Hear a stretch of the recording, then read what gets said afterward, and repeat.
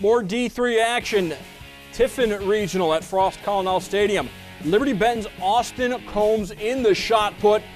School record, 56 feet 11 inches as he takes first place at the regional meet. Leipsic's Holly Averish now in the discus, going 142 feet 10 inches.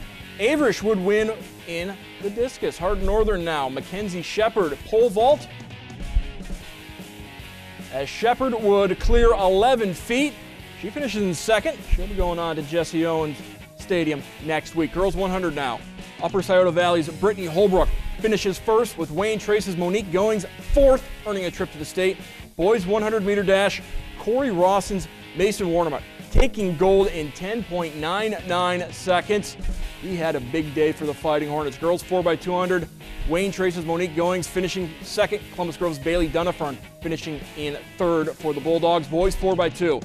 Bluffton's anchored by Dylan Alt. He takes first, as Cory-Rawson in second with Mason Warnemut the anchor. Girls 4x100 relay. It's Wayne Trace's Goings finishing third. Columbus Grove anchored by Sarah Schrader finishing fourth, good for a trip to the state finally. Boys 4x100.